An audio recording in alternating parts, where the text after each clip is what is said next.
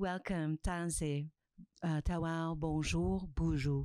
My name is Jake Moore. I'm the director of the University Art Galleries and Collection here at the University of Saskatchewan. We're here on Treaty 6 territory, and I wish to both acknowledge that territory and do more so. I wish to honor the land, not just acknowledge it. And I wish for us to understand that when we make these acknowledgements, the words themselves are not enough. They must come with reparations and with decisions to work together and alongside. At University of Saskatchewan, we've been gifted the term manasahituin, which in both Michif and in Cree means to walk alongside, to walk it together. It's our intention that we get there, though there's been many bumps along the way. In these past recent days, we have become aware of the evidence of what we've known for a very long time. The children that have been found are now confirmation of the works we still need to do together and the actions we need to do in commemoration, reparations, and true conciliation. We need to come to a place where we understand one another. It's my incredible gift to be here with elders and with messages and with colleagues and friends that share in this goal. And we are surrounded here at this foyer of the Murray Building, the entrance to the Snellgrove Gallery, where we're surrounded by a work that's been created in community that we deliver each month, well, each moon, to be clear, because in the Hiawan calendar, the lunar calendar, it's not a monthly affair, it's a lunar affair. Each moon tells a story of what is happening in the place that we will see it from. So from this point, we have chosen one dialect that has been inscribed in the stones, but we're grateful to always have the presence of others that come from other sites, also throughout this territory, that give us more information about that. Again, it's my pleasure to welcome you here, have this opportunity to speak with you through the ether, and soon we will be able to gather together on site. And I can't wait for you to see everything in person and come and touch the grandfathers. So I will stop there. It will be my pleasure to introduce our elders today that have joined us on this path now for over a year and a half. Evelyn, Florence Highway and Evelyn Linklater. Thank you so much.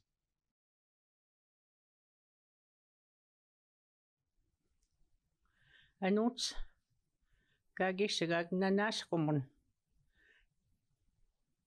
Tatamiskat na wagag dan tutimak.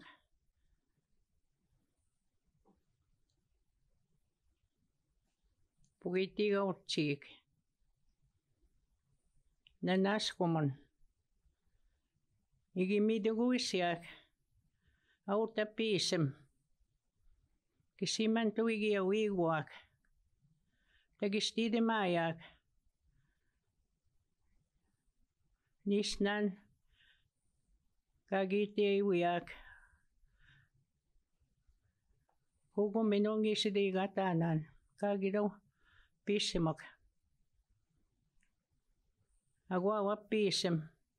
Kawi matagimit. Iago opiniawi pisem. Sidigatanan. Nisnan. Utiutse. Kautsiak. Kiwitnok. Wistawa pitos sidigatiwag. Tutimina utiutse sawanok. Wistawa mina pitos. Utiutse. Kapito kitse. Wistawa pitos sidigatiwag. Ewanitnan. Iago opiniawi pisem. Kay sidigatayak. Awagugumeno. Kan kistide mayak. Igusepetamatz. Nanas kumun mistay. Iguse tinigi hey. So good afternoon, everybody, and welcome to the Moulting moon. As the elder introduced, every tribe has a different name for it and the pronunciation as well, but it all means the same thing. We have 13 moons, and all of them are grandmother moons. And there's a story behind that because grandmothers are very strong, and this is an honor for them. So we want to thank everybody that invited us to the University of Saskatchewan to be able to say a little bit of history on our moon's Moulting moon. Iko segin naskumit now on totimak. Tagagiditin gagidota pitaksania kimitotaksania kai hai.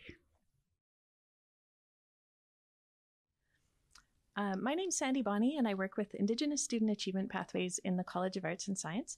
And it's my pleasure to introduce a very special guest today during the Moulting Moon. For those who don't know the word molting, what it means is to release. So birds molt when they release their feathers. I have a lot of sparrows in my backyard that are molting their baby feathers right now, and they look very funny. But it's a time when they're growing in their flight feathers, and a time of change and transformation. So I'm pleased during the Moulting Moon to be introducing someone very special to share a message as we install the slate tread. Born in Prince Albert National Park 81 years ago, Maria Campbell is a Métis writer, playwright, filmmaker, teacher, mom, grandmother, and great-grandmother. And among those roles, she also shares her time with us at U of S. Currently Indigenous Cultural Advisor to the College of Law, Maria has been a mentor to USask students and her colleagues for over 30 years, with past roles as Indigenous scholar and writer-in-residence, lecturer, and assistant professor teaching Indigenous literatures, creative writing, and Métis history in the College of Arts and Science. In the biography that I was sent to prepare this introduction, it shared that Maria speaks 3 Indigenous languages, Cree, Michif, and Saulteaux, and I think we could add to that list the languages of Indigenous art, advocacy, and compassion. A dedicated community worker and advocate for Indigenous rights and the rights of women and children for many years, Maria also serves as an elder with the Saskatchewan Aboriginal Justice Commission.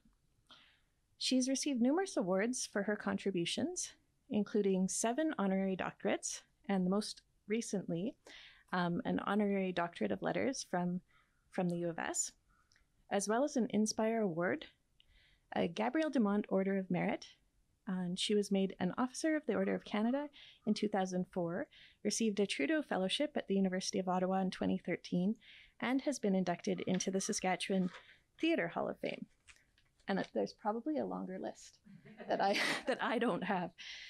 In May of this year, during the Sakipakawipisim Leaf Budding Moon, Maria was also awarded the Saskatchewan Lieutenant Governor's Lifetime Achievement Award for the Arts, recognizing her contributions to theatre through works prepared for both stage and the screen. But I think to many of us, she's best known for her 1973 memoir, Half-Breed, which was republished in 2019. She has authored dozens of plays, as well as 7 other books, and Maria's not done. So I hear she's currently at work on an 8th book, and I know that she has many more stories and insights to share with us, and we're so lucky to have her bringing a message to our campus community today. Naskumane pewi samgawiano tanistaka peatsimoyano ma pissemma keatsimoyako. Ewa ka pikskuetse ko iskoak kokom noak wistaon naskumawak. Nohkom manekin pai miehtaa komeki pehot. Eki miehtaa utemnakapa maussottewa. Ewan sisipsa waawamane pa musahkenak. Ewa maake mueo kwawa pisem kutakawa kegats epe wankiskian tanskaitoanen mamaka Pascual matesiwitsihin. Pascual Pascawipisem.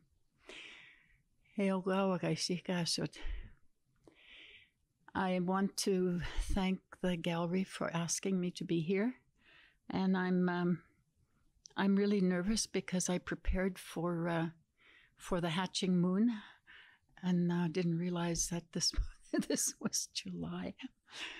Time is moving so fast, but I'm really happy to be here. And this last month, the month of June, the month of July and May and August, always remind me of my great-grandmother.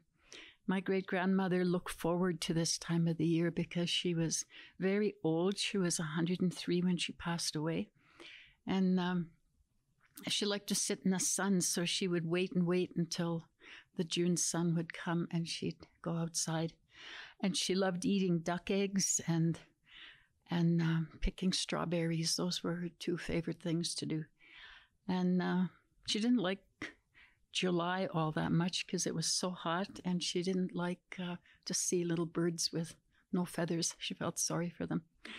But for all of us kids, this was the best time of the year because we could run around and we would look for feathers. We'd find feathers on the ground wherever we went. We'd find feathers floating in the air. We'd find them in the water. We'd find them in the bush. And we'd pick them. I can remember coming home they used to make little grape baskets about so big. They were Concord grapes, I think, little wooden baskets. And I'd have one of those for picking berries, but I'd come home with that full of feathers, all kinds of feathers. And we'd make chiefs' hats for ourselves and put them in our hair and put them in our clothes, do all sorts of things to use them for decoration. And I always think of this month as, school would be over and we would be able to be out on the land, and the land was so beautiful. We would travel around with our grannies, with our great-grandmother and our two grandmothers, and take them berry picking along the river, and they couldn't walk very fast, so we'd have to look after them. One of them was almost blind. And so I have lots of really beautiful memories about this time of the year, and I really look forward to it.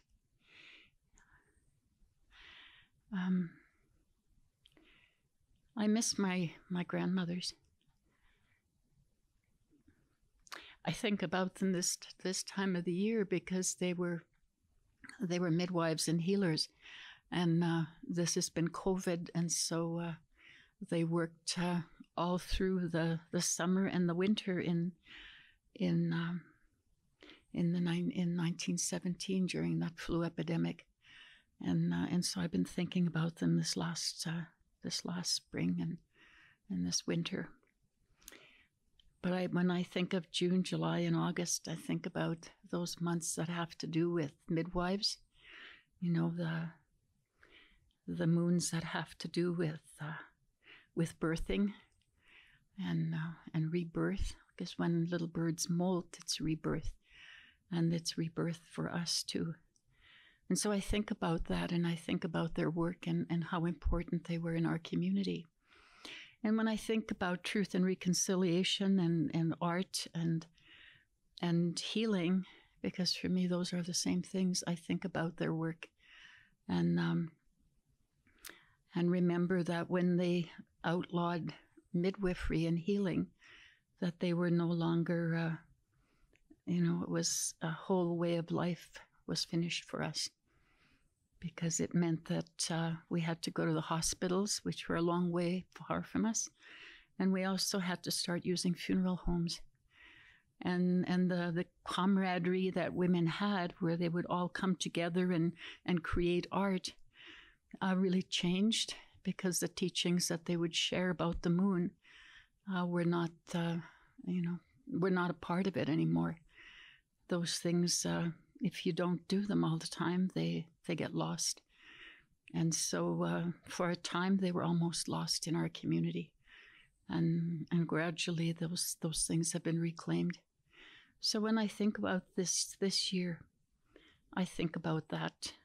And I think about these months as being that special time for midwives and healers, because they would pick medicines. All of the first medicines would be picked, and all of the work that they would do all winter and gather together to trade when they would go to celebrations. So you can't separate art from healing and from birthing or from death. It's all part of the same work that grandmothers did. And the moon was a very important part of their life. Ik sit du en my walking the beak squan maga. Aiman manakamamtuni makek. No chues huakan keki keki. Nihta tosketse keki kan wei matsik taisi nimnawa. Ja kun mitsetan ikagi manihtaak. Weo moikapak niitse kekska tuutaak eka juak.